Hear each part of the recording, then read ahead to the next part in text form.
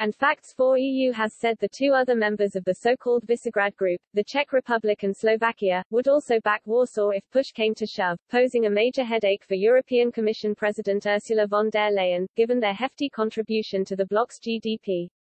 The pro-Brexit think tank published their analysis in the wake of a stark warning by Mateusz Morawiecki, who accused the EU of planning to start the Third World War.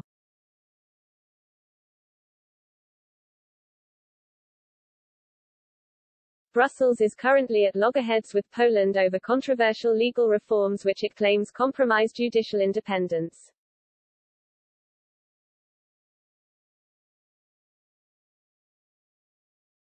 However, Mr. Morawiecki yesterday hit back at what he called the bloc's diktat approach.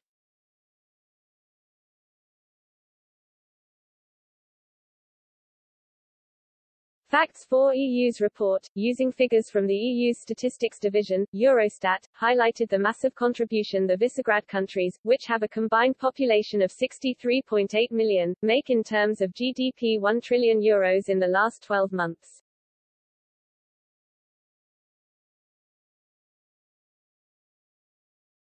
It also highlights a spirited defense of Poland by Judith Varga, Hungary's justice minister, in the wake of Mr. Morawiecki's remarks.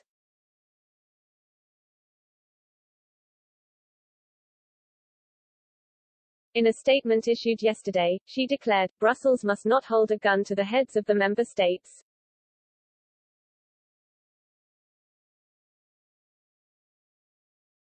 The Union paints a very sad picture of itself, whose institutions are constantly threatening not only each other but also the member states, while stitching up agreements on their own principles and treaties.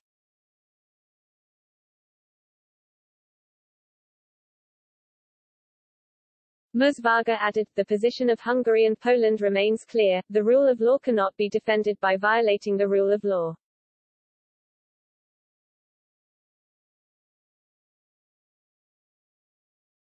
We stand by Poland, we will not allow Brussels to expand beyond its own sphere of competence.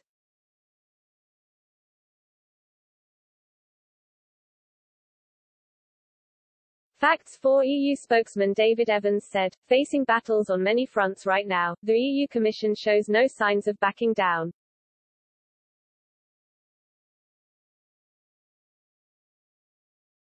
Nor indeed can it afford to, if it wants to continue its remorseless advance to becoming a superstate.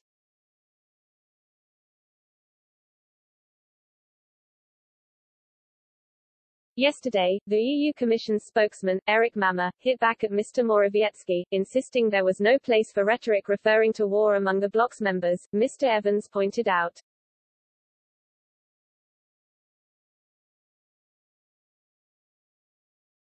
He added, the ideology driving the technocrats in Brussels has always been clear, it believes in subsuming all EU member countries into one empire.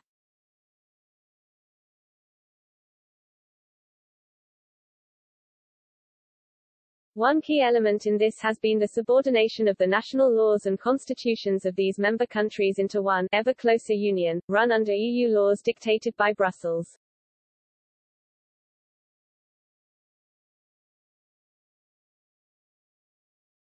This contrasts completely with the views of the Visegrad Four.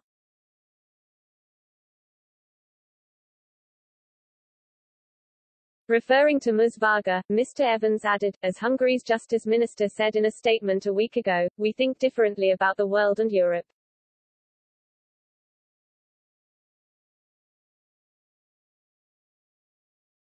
She said Brussels opposed Hungary and Poland's pro-family policies, their rejection of immigration, and their push for a strong Europe of strong nations instead of an empire.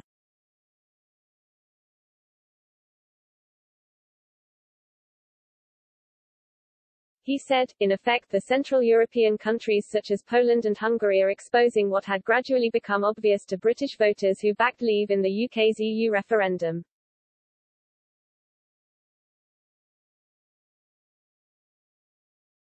The key message is simple. The UK voted to take back control. Referring to Ms. Varga, Mr. Evans added, as Hungary's Justice Minister said in a statement a week ago, we think differently about the world and Europe.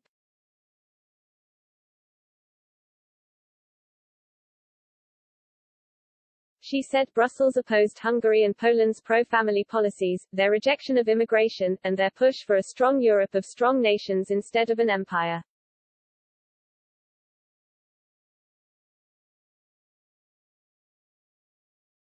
He said, in effect the Central European countries such as Poland and Hungary are exposing what had gradually become obvious to British voters who backed Leave in the UK's EU referendum.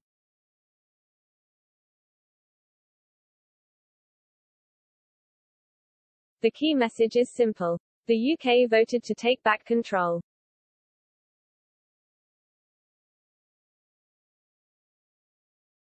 The EU wants to expand its control over member countries until it's absolute.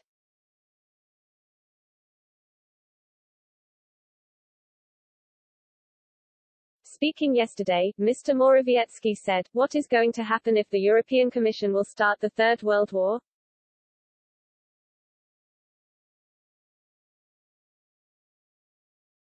If they start the Third World War, we are going to defend our rights with any weapons which are at our disposal.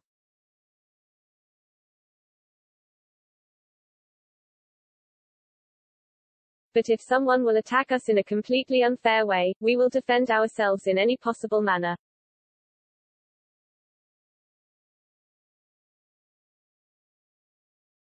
We feel that this is already discriminatory and a diktat type of approach.